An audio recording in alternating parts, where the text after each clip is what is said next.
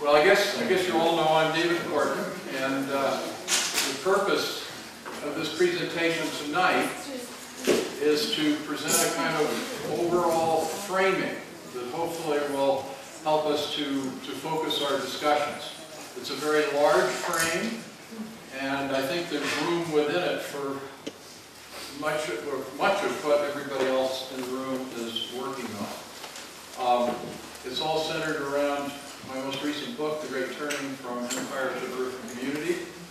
And I want to stress that this book, there's nothing in this book that you don't already know. I'm not going to say anything tonight that you don't already know. But what is distinctive, if there is a distinctive aspect, is how I connect the dots. And it's a synthesis drawing from all the best minds that I can find to draw on. And so that's, in a way, part of its power, because these are all ideas that are floating within our circles. But the other thing that is distinctive, they are, for the most part, present framings that you will almost never hear in any public discussion. At the same time, and this is very important, most of the underlying values, and I'll say more about this later, are values that in fact most people share. Which means we don't necessarily have to change the values. We simply have to change the story so that we are validating those values rather than invalidating them. And I'm going to talk about the large frame of empire, which is a kind of an overall generic term for organization by dominator hierarchy. Supported by a vast array of stories that we hear every day, but we don't normally think of them as empire stories, and that's part of the key. But once you begin to recognize them, you suddenly become aware of how totally pervasive they are. And that then becomes the frame of our work. We need to expose the reality of those stories and be coming forward with stories that counter the fallacies of those stories and help people and validate the values that people actually hold and awaken awareness of all of us to human possibilities that have been suppressed for literally 5,000 years. And part of what I'm going to be doing is the story I'm telling is, in a sense, the story that I've come to frame to communicate out, to help people get a deeper understanding of the nature of our time and the nature of the choices. Now, this morning I made the assertion that the people in this room have the potential to change the story frame of our culture and to turn the human course. Now, that's not to suggest we do it just ourselves, but that statement is based on the incredible power of just a few people going out, voicing the news stories, voicing the truths that we share in a coherent way. And pretty soon people start saying, hey, I'm hearing that every place. You know, it may not be more than half a dozen people, but as long as we position ourselves. And that strengthens their courage to repeat the story, and pretty soon you've got a viral effect. Now, okay, so here is the way I'm framing the story. The day of reckoning for our reckless human ways has arrived. Global warming, the end of cheap oil, exhaustion of fresh water, pending financial collapse, and spreading social disintegration. These are all consequences of the monumental imbalances that we humans have created in our relationships with one another and between ourselves and Earth. And the choices we humans make over the next 5 to 10 years will determine whether the inevitable correction of these imbalances plays out as a suicidal last man standing competition for the last tree, the last blade of grass, drop of drinkable water, and breath of air.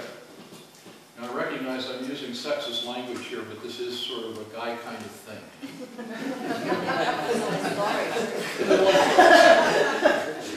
Or it can play out as a cooperative sharing of those resources to actualize the creative potentials of our human nature. Potentials that I indicated have been suppressed and denied for 5,000 years. Now, every one of us is here at this event because we recognize that we live in a moment of extraordinary danger and extraordinary opportunity.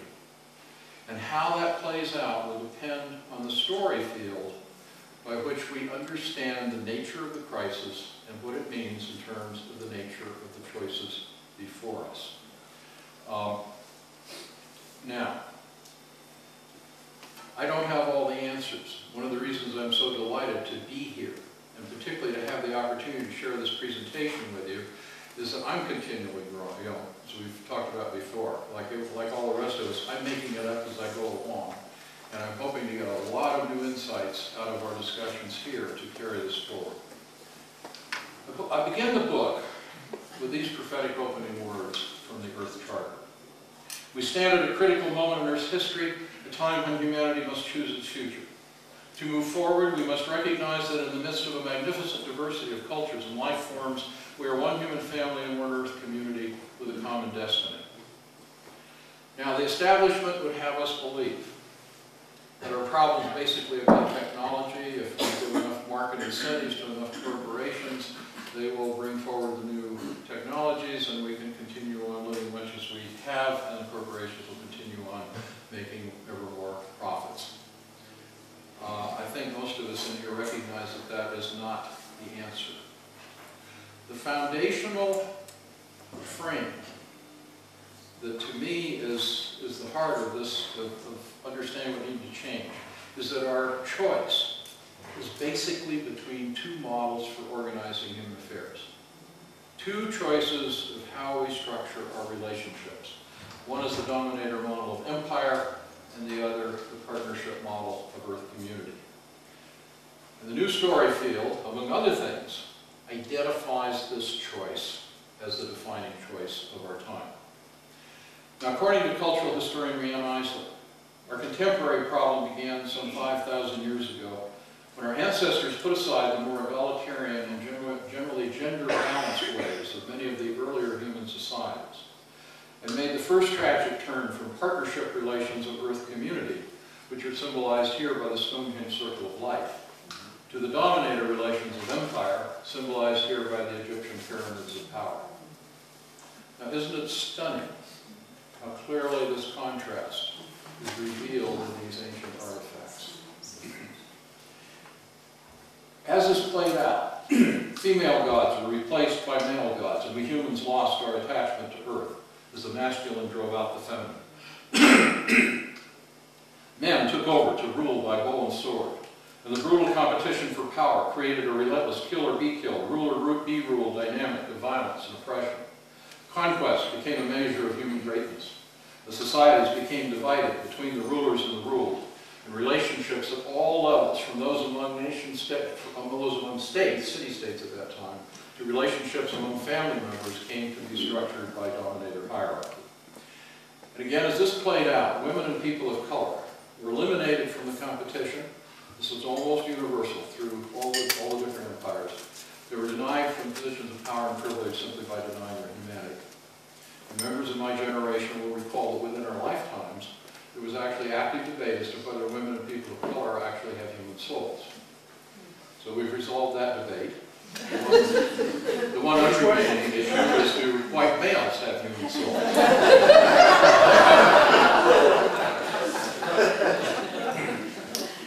Now, historians, this is another thing that so blew me away as I began this research. Historians generally equate the beginnings of human civilization and progress with the onset of empire. That's one of the most basic empire stories. Empire is the source of our progress. Now, of course, the pre-empire period of relative equality and gender balance was in fact the time of extraordinary creative progress for our species in discovering and cultivating most all the capacities and basic technologies that are distinctive to the human species. And these include the arts of spoken language, oral literature, subtle agriculture, textile weaving, clothing production, metallurgy, town planning, architecture, building, highway construction, institutions of law, government, and religion. All of this largely ignored by the historians who have us believe that human civilization began with empire. And of course, have us believe that war is an essential condition of technological advance. Now, another thing that the historians rarely mention is that every empire in human history has exhibited three characteristics. First, empire reduces the vast majority of humans to conditions of deprivation and servitude that deny their rights and suppress their creative potential. Every empire in human history, including our own, has built its economy on a foundation of slavery or its equivalent. Now, one of the things to bear in mind, most of these things are so simple that we really need to stop and recognize the implications of the simple truth. If you organize a society with a few people on the top, most people are going to be on the bottom. That creates an inexorable competition for power. And that explains so much of the dynamics of our society. Okay, second characteristic of empire. Empire diverts a major portion of the resources available to the human societies away from meeting the needs of people and nature in order to support the military forces, prisons, palaces, temples, retainers, and propagandists required to maintain the system of domination, to secure the interests of the elite ruling class. And of course, they're defending those interests against the wrath of those excluded. And of course, little has changed. The fact that more than half of U.S. federal government discretionary spending goes to the military, and that's even before counting any of the costs of Iraq or Afghanistan, is an indication of how little has changed over 5,000 years. A third characteristic of empire. The institutions of empire all too often elevate the most power-hungry and ethically challenged to the highest positions of power. Perhaps some contemporary examples come to mind.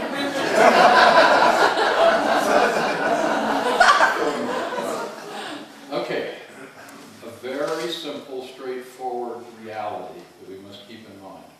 There will be no end to patriarchy, racism, violence, injustice, exclusion, and environmental destruction, nor will we have true democracy until we turn from the domination of empire to the partnership of Earth community. At the deepest level are many progressive causes, but in fact one cause, and we must recognize this unifying truth to build a unifying movement. And that comes together around this change in the story frame. And the time that we have to do this is now, because empire has finally reached the limits of exploitation and exclusion that people and planet will tolerate. We must now navigate what Anodea Judith calls humanity's rite of passage from the love of power to the power of love. Now, Anodea is right back here. I should tell you, I met Anodea when I was giving a presentation in Sonoma, where she lives, and she handed me her book, and she says, this is the feminine version of The Great Turn. And I read it, and I concluded it's absolutely right. She brings in more of the psychic, the mythic, the heart dimension. And it's by bringing together these many dimensions in a richer and richer story that we strengthen our work.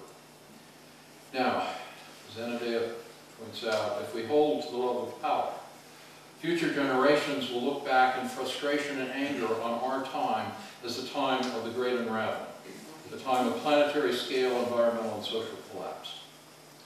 The other side of this is that it is within our means to choose the power of love, and in so doing bring forth a new era of Earth community. And Buddhist spiritual teacher Joanna Macy suggests that if we succeed, future generations may then speak of our time as the time of the Great Turning. Now, over the millennium, the primary institutional form of empire has morphed from the imperial city-states of ancient time to the imperial nation-states of the modern era, and most recently to the imperial global corporations that now dominate so many modern times. And throughout this, as much as things have changed, throughout we retain the underlying pattern of domination, alienation, and exclusion. Now, from time to time, someone will ask me, why are you so obsessed about corporations? After all, aren't they just communities of people? You know, instead of damning them, we simply need to appeal to their conscience to act in more socially and environmentally responsible ways and help bring us out of this mess we're in. Now, this argument misses a critical point. We're not trained to think about institutional structures. As some of you know, in terms of my background, I actually come out of a business school background with an MBA and PhD from the Stanford Business School, and I taught at the Harvard Business School. My field is organization, business organization. And that, what I learned in my business school days ultimately connected with what I was experiencing out of 30 years working as an international development professional on the quest to end global poverty. And gradually coming to realize that most of what we were doing in the name of development was in fact increasing poverty. And then I began to make this connection back to how our development models were serving the interests of global financial institutions, global corporations, and then reflecting on how those are structured, what the imperatives that they create for the people within them. Now, so this is a key point. The purposes and values, and particularly a publicly traded corporation, that's one where you buy and sell the shares in the open share markets. The purpose and values are determined not by the people who the corporation employs, rather they're determined by law and by the dynamics of financial markets, which virtually preclude real social and environmental responsibility. In a publicly traded corporation, money has more legal protections than either people or nature. Employees are required to leave their personal values at the door and are subject to instant arbitrary dismissal. And decisions are required to maximize the short-term financial interests of wealthy absentee owners without regard to human or natural consequences. Which means that far from functioning as a community of people, a publicly traded limited liability corporation is best understood as a gigantic pool of money with an artificial legal personality required by law to behave like a sociopath. We need to get clear on these things. No monkeying around. This institution is an alien being that claims the rights of citizenship everywhere and denies the responsibilities of citizenship anywhere. And as such, it has no legitimate place in a just and democratic society. I would suggest that, like monarchy, it must become an extinct institutional form. So part of this is changing the prevailing story in corporations. Now, the dream of reclaiming our power from this institutional monstrosity is no longer an idle fantasy. Actually, the most recent issue of Yes is just coming out. Those of you who are subscribers, it should be arriving in your mailbox. It's about reclaiming our power from corporations, and it's about a whole rethinking of that strategy. But that idea of reclaiming is no longer an idle fantasy, because the institutional structure of the global corporate empire is destined to be stressed to its limits by the mounting forces of what I call a perfect economic storm, born of a convergence of peak oil, climate change, and a meltdown of the US dollar. I think you're probably familiar with most of these ideas, but I'm going to go through them quickly because see how they come together. Peak oil occurs when global oil production peaks and begins its inexorable decline. Has continued rising demand since prices soaring. Now, some experts believe that oil production has already peaked. Others predict it may not peak for another 20, even 30 years. But as Fortune magazine notes, that difference is basically irrelevant because the era of cheap oil is over and we have to eliminate our oil dependence. Now, here are implications for some of the ways in which our life will change. Long-haul transport and global supply chains, which is the backbone of the corporate global economy, will become relics of the dying era. Auto-dependent suburbia, strip malls, shopping centers, box stores like Walmart, located out in the middle of nowhere. Candidates for going out of business sales. Oil-dependent agriculture, running out of gas. Now look real closely here and tell me, do you see any oil dependence? This, of course, is the oil-guzzling military hardware we depend on to secure our access to oil. Hey, what a sharp group. Now, this is all becoming increasingly unaffordable and is demonstrated most recently in Afghanistan, Iraq, and New Orleans, wholly ineffective against current security threats. Now, for more than a century, we've been building unsustainable economies dependent on a cheap oil subsidy that is fast disappearing. And as oil inexorably prices inexorably rise, much of our existing capital stock will be reduced to what we call useless stranded assets. And this will include much of the supporting infrastructure of our sprawling and unsustainable suburbs. And for example, options for converting existing automobiles to other power sources may be limited. Although this is one biofuel prototype that is currently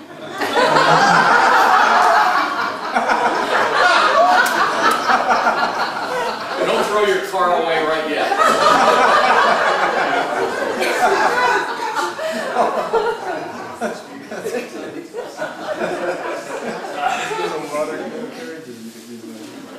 Now the consequences of peak oil will be exacerbated by climate change. During the 20th century, the average mean surface temperature of the planet increased by 0.6 degrees Celsius. And projections for the increase anticipated by the end of the current century range from 2 degrees to 4.5 degrees Celsius. We're of course already experiencing an ominous trend in weather-related natural disasters. From the decade of the 1950s to the first 5 years of the 21st century, the annual average of weather-related natural disasters increased from 24 per year to 350 per year. The hurricanes Katrina and Rita are but a foretaste of what lies ahead. Now, according to a study commissioned by the U.S. Department of Defense, we can expect shorter growing seasons and a 10 to 25% global loss of crop yield, water shortages, increase in forest fires, famine, disease, and severe weather events, endemic resource wars, and uncontrolled migration. You'll note that the threat of terrorism pales by comparison. Then we turn to the third element of the perfect economic storm, which is a meltdown of the U.S. dollar. It's a consequence of the growing U.S. trade deficit that hit $750 billion in 2005 and continues to grow.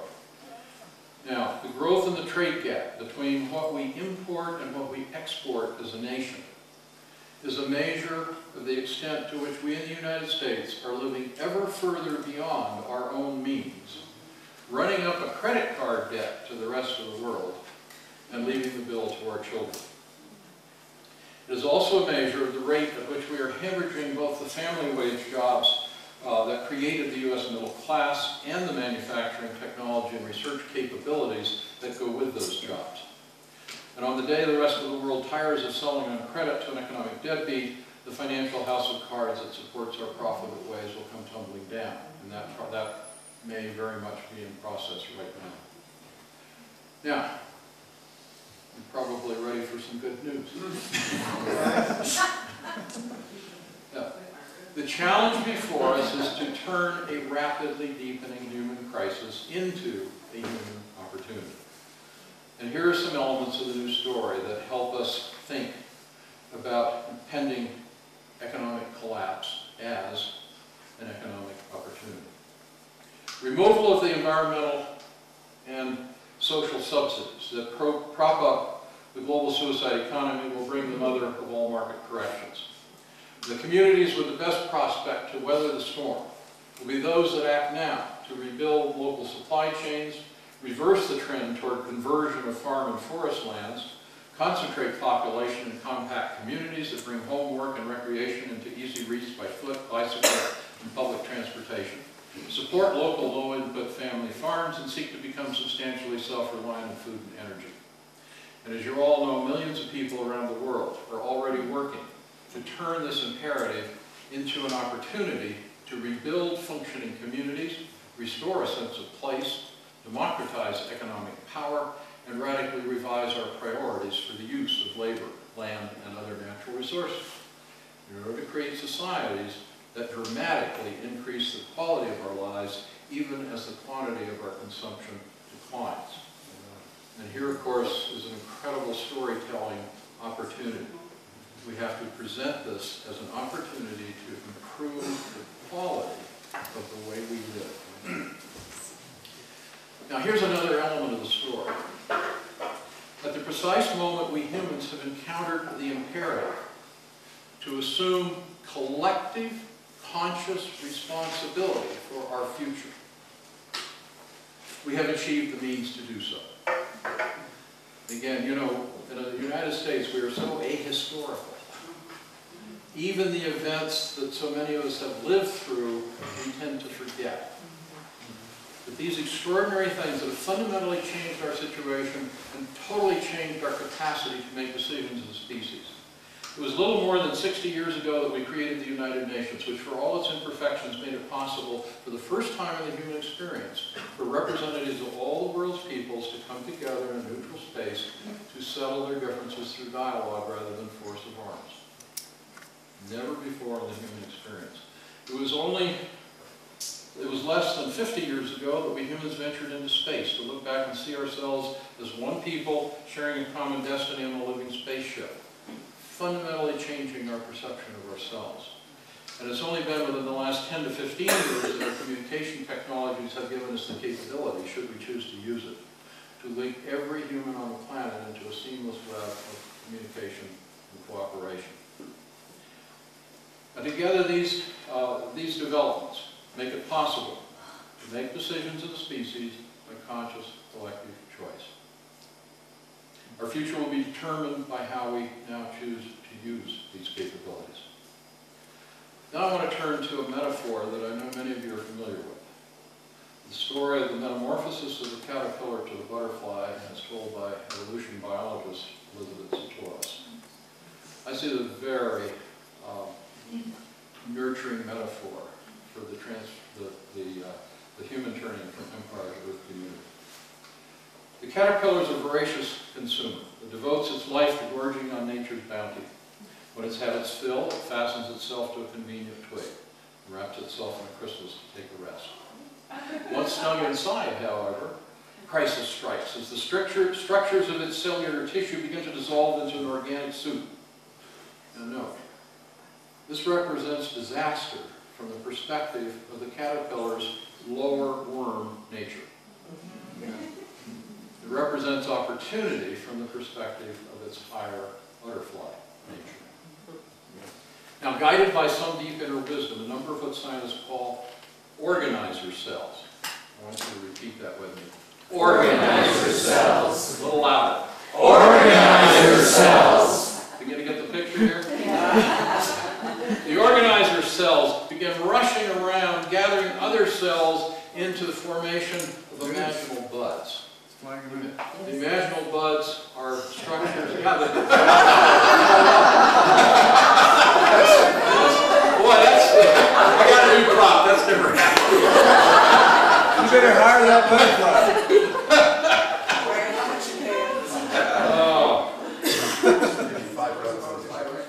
These imaginal cells begin to take the form of the organs of a new creature. Now, as this takes place, what's left of the caterpillar's immune system perceives a threat to the established order and begins to attack the organizer cells and imaginal buds as alien intruders. But the organizer cells ultimately triumph in the imaginal buds by linking together to form the new creature that defeats the resistance. And in its rebirth, let's see here. Yeah. It prevailed by ultimately linking up in a cooperative emergent process that gives birth to a new creature of extraordinary beauty that lives lightly on the earth, serves the regeneration of life by pollinating flowers, and in its rebirth has the capacity to traverse vast expanses of the North American continent, to experience life's possibilities in ways the earthbound caterpillar could never have imagined. Let's hear it for the organizer cells. Yeah. Now, as our familiar institutional structures disintegrate around us, we humans stand on the threshold of a rebirth no less dramatic. The transformation of the caterpillar is physical. Ours, if we are successful, will be cultural and spiritual. And whereas the caterpillar faces an outcome preordained by the experience of countless generations before and deeply embedded in its genetic structure, we humans are path-breaking pioneers in uncharted territory. And our success depends on exercising our human capacity for conscious and creative choice. Okay. Now, unfortunately, our ability as a society to make the obvious choice for life in this turning is seriously hampered by the work of a small group of committed political extremists. who claim to be conservative defenders of family values. Yet when in power, they cut programs that benefit children, families, communities, and nature in order to finance tax cuts for the rich, subsidies to crony corporations, and wars of imperial domination and occupation. Now, part of what's interesting is these acts are wholly at odds with what most Americans consider to be conservative values. And they, of course, constitute an all-out war against our children, families, communities, and nature. The extremists behind this tragedy have effectively hijacked the term conservative, and they have hijacked both the Republican and Democratic parties to circumvent democracy and take control of our country. Hear, hear. Now we, the people, must take our country back. To do so, we must first understand how we lost it. So many of you ever asked yourselves how the self-serving champions of elite power and corporate greed have achieved the willing participation of so many of us in working against the values we hold most dear? Story. Yeah. Well, there's a simple but profound answer that connects right back into our work here. As we've been discussing, we humans live by the stories that define our values and our understanding of our relationship to one another and to creation. Whoever controls the stories controls the human course. Authentic cultural stories are told by authentic storytellers and artists engaged in interpreting the values and aspirations of authentic communities. In our society, however, the storytelling function has been largely taken over by propagandists and advertisers on the payrolls of imperial politicians and imperial corporations, and then constantly repeated through the echo chambers of the corporate media. And in so doing, it creates a cultural trance that blinds us to our higher human possibilities. So just keep your eye focused on that spinning spiral there and go shopping. Now, this misdirection plays out in the prevailing stories that define the public discourse on prosperity, security, and meaning. These stories are so pervasive and have become so much taken for granted that most of us never give a thought to how they serve ends wholly at odds with reality and with our own well-being. And they do this by alienating us from our deep and essential connection to one another and to Earth. Having created that alienation, that sense of emptiness, they come right back and say, we can cure your sense of insecurity, your loss of connection, your sense of alienation, if you simply result to the conditions of elite rule, buy our products, submit to our politicians, whatever. Now, let's go through these stories one by one. According to the imperial prosperity story, economic growth fills our lives with limitless material abundance, lifts the poor from their misery, and creates the wealth needed to protect the environment.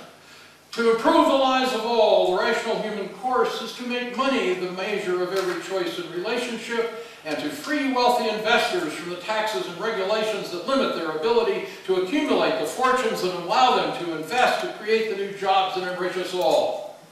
The free market then allocates their investments to the uses that bring the greatest benefit to all. So if a few rich people get rich, celebrate their good fortune, because as the rich get richer, we all get richer as the wealth trickles down. So end poverty not by taxing the rich, but by eliminating the welfare programs that create poverty, by stripping the poor of their motivation to become productive members of society, willing to work at whatever jobs the market chooses to offer them. God bless America. God bless you. Yes! There's a patriot! So have you ever heard that story? Oh yeah, oh yeah. Yeah. I don't know it in Australia. Yeah, it's pretty much made its way around the world. And of course, most of it is nonsense. But there's just enough truth to it to make it sound plausible. Here's the reality. Modern societies have for more than 50 years defined human progress in terms of economic growth. By this measure, we've enjoyed enormous economic success. Just since 1970, global economic consumption has tripled, which has made a great deal of money for a few people. Then there's the cost. The Living Planet Index is a measure of the health of the world's freshwater, ocean, and land-based ecosystems. In short, the life support system of the planet. And arguably, the measure of all real wealth. Think about it. No life support system, no life, hey. The whole No concept shopping. of wealth. No shopping. No shopping! Yeah, no shopping!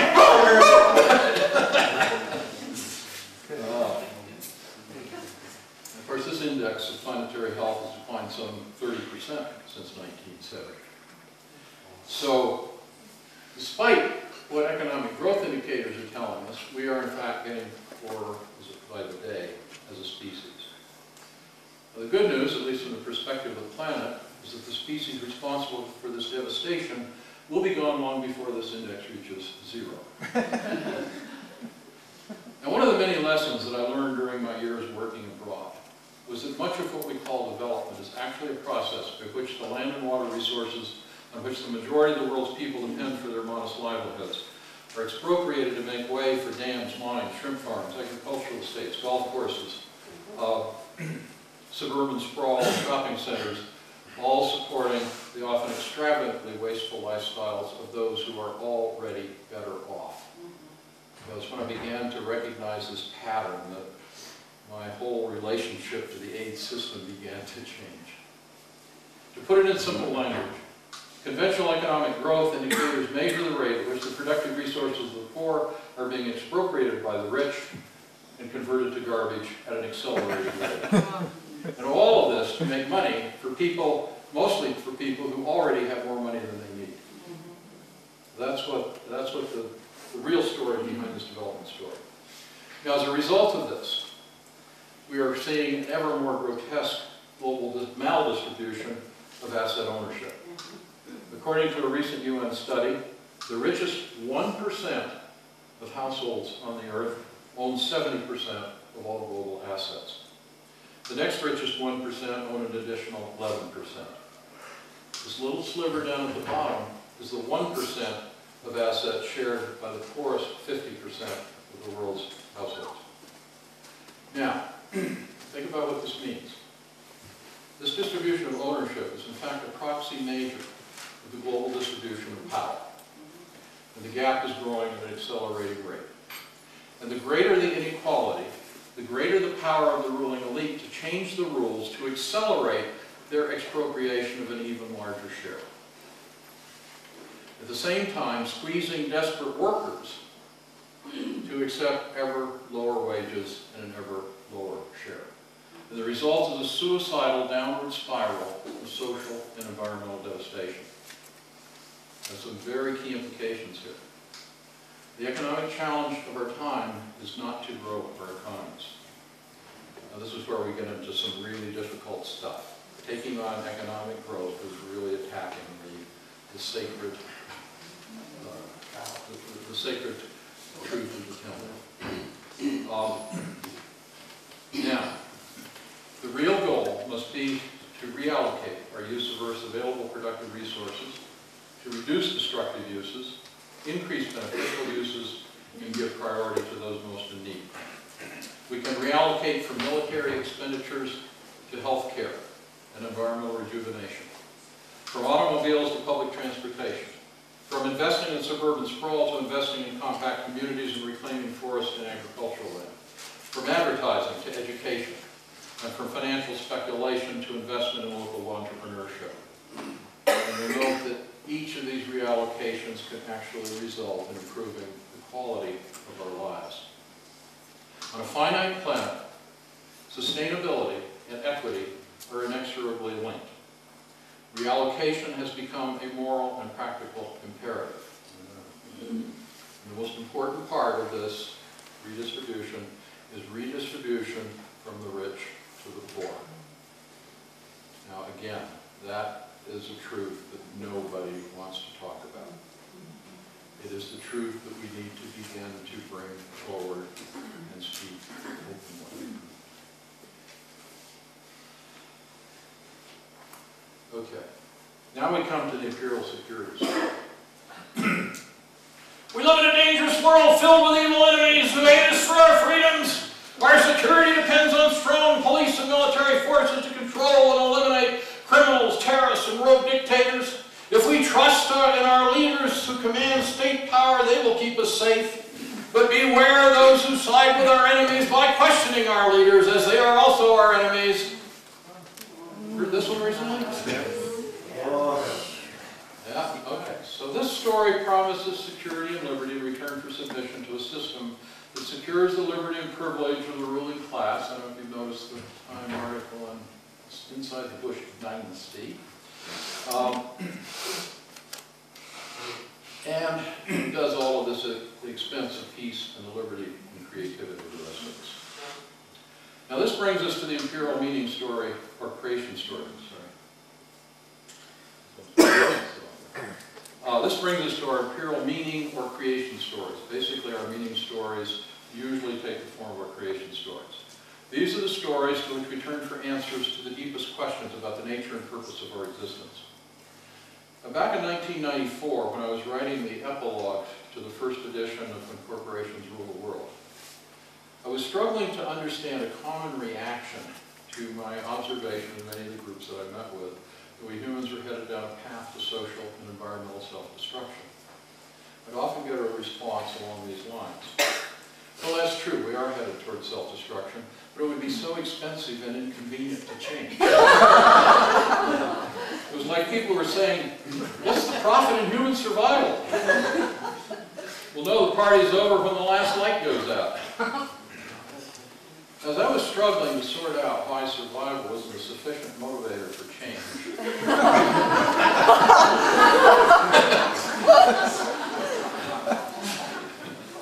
I struggled with this question. I came across Thomas Berry's Dream of the Earth, in which he observes that for people generally, the story of the universe and the human role in the universe is their primary source of intelligibility and value. The deepest crises experienced by any society are those moments of change when the story becomes inadequate for meeting the survival demands of a present situation. Bingo. I realized that was the key. To make the changes essential to our survival, we humans must have a creation story that makes our survival meaningful.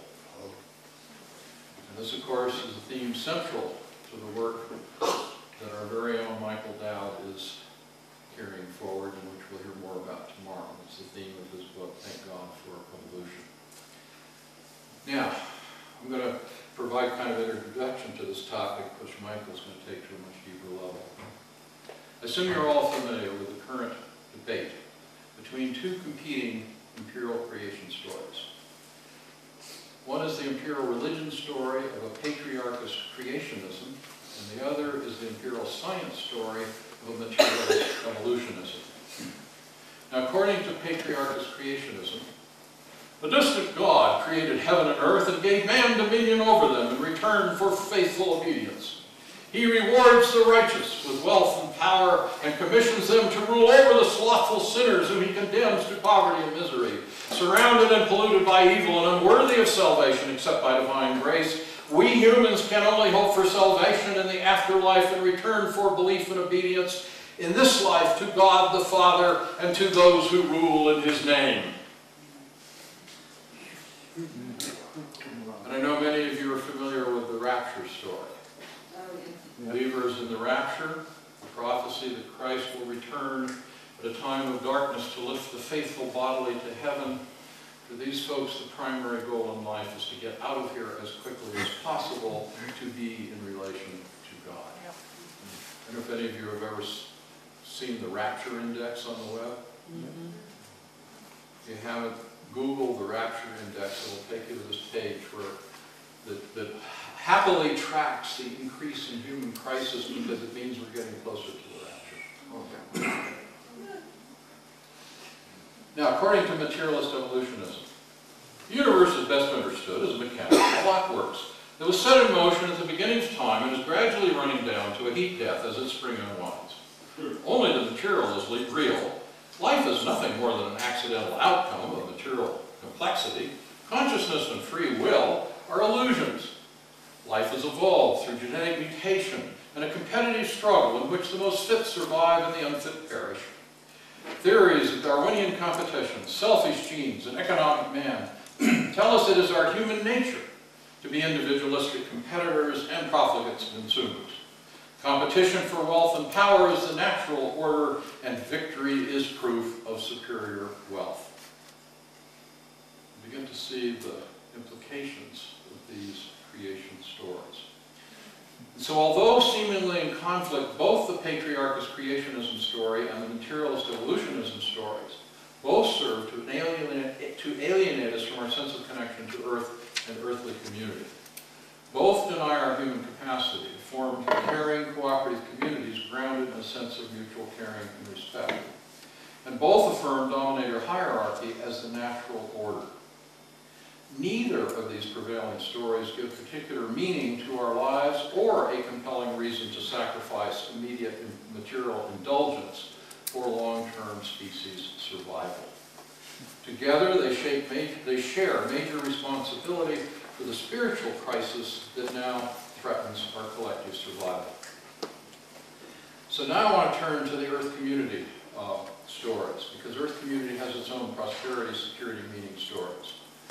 Stories that affirm our connection to one another on Earth, and stories that we know in our hearts to be true, but which are constantly denied by the prevailing cultural stories. The Earth Community prosperity story teaches us that healthy children, families, communities, and living systems are the true measure of real wealth, and that mutual caring is the primary currency of healthy families and communities. They teach us that we increase real wealth by investing resources in growing the social capital of caring relationships and the natural capital of healthy ecosystems. They teach us that we end poverty and heal the environment by reallocating material resources from rich to poor and from life-destructive to life-nurturing uses. Within this story, markets have a vital role, but markets must have rules to secure community interests by internalizing costs, maintaining equity, and favoring human-scale local businesses that honor community values and serve community needs. Then we turn to the Earth Community security story. It teaches that crime and war are actually indicators of failed relationships. They teach that strong, caring communities are an essential foundation of true security as they build trust, share risks, and create resilience in the face of crisis. They teach that retribution against wrongdoers perpetuates violence, while healing troubled relationships eliminates the cause of violence. So now I want to turn to the Earth Community meaning story, which is foundational to the new story field. And I find great inspiration here, particularly in the work of Marcus Borg, who is a popular Christian writer. His defining statement that just captured my imagination the first time I heard it is, "Tell me your image of God, and I will tell you your politics." Just think about that for a minute. Bet you can figure it out. The image of God as jealous patriarch in the sky creates a hierarchy of righteousness and leads to a politics of power and domination. By contrast, the image of God as an integral spirit from which all being manifests leads to a politics of love and partnership, a politics of Earth Community. Of course, we've got a bit of a problem here because the very term God almost inevitably evokes an image of the distant patriarch. Now, in stark contrast to the empire meaning stories that give us a choice between a dead and meaningless universe and a universe ruled by a distant and jealous patriarch, the Earth Community meaning story celebrates the integral spiritual intelligence from which all being manifests. It proclaims that life is a fundamentally cooperative enterprise in which the species that survive and prosper are in fact those that find their place of service to creation's epic creative search for unrealized possibility. Overall, this story tells us that far from being lost souls in a dead or evil universe, we humans are in fact participants in the greatest of all creative adventures. Here's our new story. Michael's going to tell us more about it tomorrow. To survive and prosper, humans must discover and cultivate our human gift of service as co-creators in a conscious, self-organizing cosmos. We now face our final examination to determine whether we are a species worthy of survival. A passing grade will require a sweeping cultural and institutional transformation. Now, the Earth Community meaning story draws from the data of science, draws from the teachings of Jesus, all the world's great spiritual traditions, and research on the development of the mature human consciousness from infancy to elderhood. And together, they tell us a story that presents a very different picture of our human nature from that of the imperial meaning stories. Now, as every parent knows, we each come into this world as self-centered beings who live wholly in the present, are aware only of our own immediate comfort and discomfort, are incapable of recognizing and accepting responsibility for our own actions, and are dependent on magical protectors for our survival.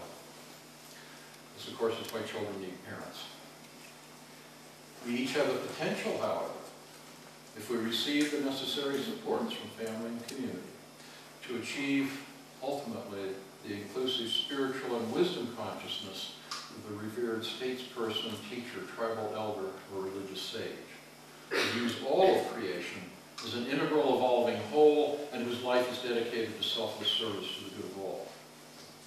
So strip away the self-imposed pathologies of empire, and we find that we humans are in fact wired to connect, to form and to live in community. Now, the most highly developed spiritual consciousness finds its expression in the great religious mystics. The Earth Community Meaning story recognizes that we are a species of many different natures, many different potentials. What makes us distinctively human is our capacity to choose, including our capacity, quite literally, to choose our nature, at least how our nature manifests. Now, note that in the course of this discussion I have defined 3 competing creation stories featuring 3 very different premises about the existence and locus of a guiding intelligence or lack thereof.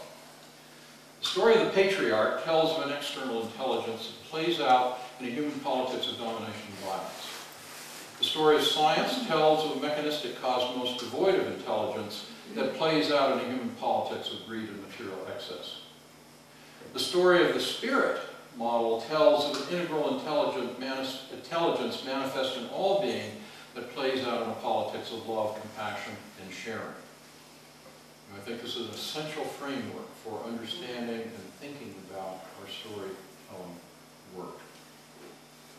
So, I suggest to you, tell me what image of God frames the global culture, and I will tell you the fate of humanity.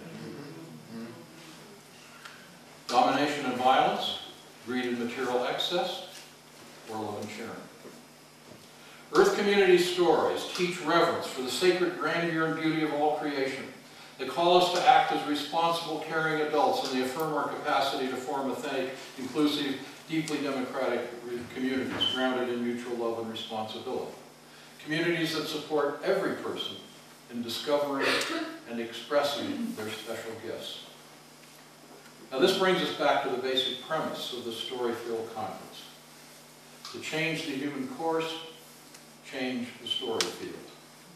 We must find the courage to break the silence and speak openly the truth in our hearts so that we can reach out to end our individual isolation by joining with others, to form authentic communities grounded in the principles of partnership, communities that grow and link. And as we find our common voice, we will change the prevailing cultural stories, end the cultural trance, liberate the higher orders of human consciousness, and turn the human course. Now, millions of people around the world are already experiencing an awakening to the possibility of birthing a new human era grounded in principles of Earth community. Principles that transcend traditional human barriers of race, class, religion, and nationality. This awakening is most powerfully manifest in a newly emergent social phenomenon we call global civil society. It's very important to begin understanding this as a self-organizing, planetary-scale social organism that now functions as a shared conscience of the species. It gathers annually at the World Social Forum, and on February 15, 2003, it brought more than 10 million people to the streets of the world's cities and towns to oppose the violence of the planned U.S. invasion of Iraq. Now, what's so significant about this, so distinctive, is the fact that it is self-organized through the leadership of millions of people without the benefit of any central budget, central organization, not even a charismatic leader standing up and saying, follow me. It is really important to understand this fundamental shift because we are so conditioned to before the leader on the white horse will come riding in to save us from ourselves. That's the empire model. You know, our path to earth community must be expressed through the very means that are consistent with the end that we seek, which is why this upwelling is so important. And of course, this phenomenon is the greatest assurance we have that the shift is taking place, an assurance of the possibilities within our reach. It is unprecedented in the human experience. The Yes magazine, we call it a conspiracy of hope. I should note, if any of you don't know, my references to Yes magazine, I'm a co-founder and board chair, so these are all snuck in here. We can't totally get away from that. So another question. If any of you ever wondered, how could we possibly hope to build a consensus commitment to earth community values in our politically divided nation? Has that ever occurred to you? This question leads to another very important truth. For all the talk of red states and blue states, our polling data indicate that in fact we as Americans have substantial agreement on many key issues. We are in fact far more appropriate than we realize. For example, 90% of us agree that big companies have too much power. I think that's the basis for a terrific conversation about democracy. 83% of us believe that as a society, the United States is focused on the wrong priorities. Supermajorities of more than 60% want to see greater priority given to the needs of children, families, communities, and nature. You begin to put this picture together, and you see that Americans in fact want a world that puts people ahead of profits, spiritual values ahead of financial values, and international cooperation ahead of international domination. There's a very important thing to note about these values. You cannot clearly identify any of them as distinctively either conservative values or distinctively liberal values. They are simply deeply shared human values. We are in fact one nation yearning for healthy children, families, communities, and natural environments. Okay, I want to see some hands here again. Do you think big business has too much power? Oh, yeah. Well, look at that. You think as a nation we're focused on the wrong priorities? No, you don't think we're focused on the wrong priorities? Oh, yeah, no. One of you son was leaving. Oh, I see. Okay. Well, it seems like we're pretty much on the same page with the rest of the country. And I'll bet that some of you came in here believing that you're members of a fringe minority.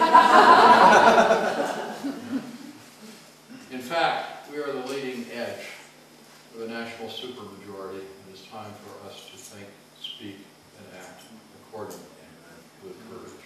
Yes. Our political, now I want to go through one more story that is key to our work and our thinking of ourselves as a nation. Our political leaders regularly proclaim their intention to spread democracy to other countries, most recently to Iraq. Now, I happen to be a person who believes in democracy. I think democracy is a very good thing. In fact, I believe it is such a good thing, it would be a great idea to try it here in America. I suspect this is another one of these contrasting stories that we need to address. And I suspect I'm not the only one here who grew up as a child cherishing the story that the founding fathers who wrote our Constitution acted out of a passionate belief in life, liberty, and justice for all, and gave us governing institutions that embody the highest expression of these democratic ideals. We don't have to stop to think about it very long to realize that the truth is rather more complicated than that simple story. Now, those who drafted the U.S. Constitution do deserve credit for two monumental contributions to democracy. They brought an end to hereditary monarchy.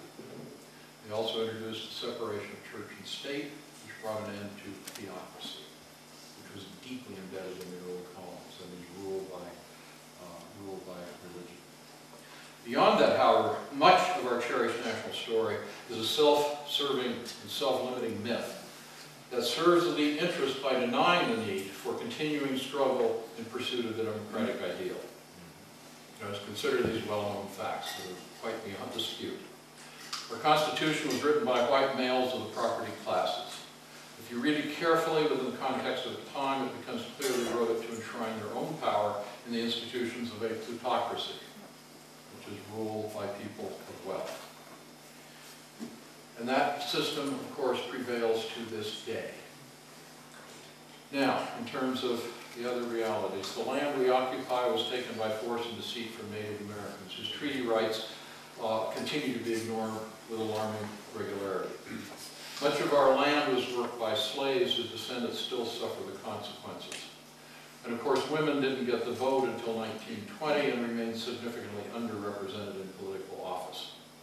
In the words of Francis Moore LePay, to save the democracy we thought we had, we must take democracy to where it has never been. Yes. Democracy is an unfinished project. So here we are at a defining moment. We humans face an unprecedented choice to give up the reckless ways of our species' adolescence and accept responsibility for one another on Earth, or continue on a path to collective suicide. And in its profound wisdom, the spiritual force of creation is calling us to take the step to a new level of species maturity and find our place of service in the larger scheme of creation. We waited on our peril for the leadership in this great work to come from within the institutions of empire, which would include global corporations, national governments, and of course our national political parties. Leadership in the great turning must come from people like us, acting as the organizer cells of a new era, working from the bottom up through our local governments, businesses, churches, educational institutions, and civic organizations, including those engaged in the arts, to build vital democratic communities that serve as the imaginal buds of a new era. And of course, millions of people are already engaged in this great work, including every person in this room. They're rebuilding local economies, campaigning for peace, sharing the stories of a new culture that celebrates the higher orders of human consciousness. They're creating liberated cultural spaces that nurture the development of mature consciousness. They're promoting living wage, advancing minority rights, reforming electoral processes, running for office, reviving local agriculture, organizing discussion groups on the stories, framing, mentoring, beyond creating intentional communities, promoting rebuilding solar energy, developing interfaith alliances, practicing holistic medicine, hosting local progressive talk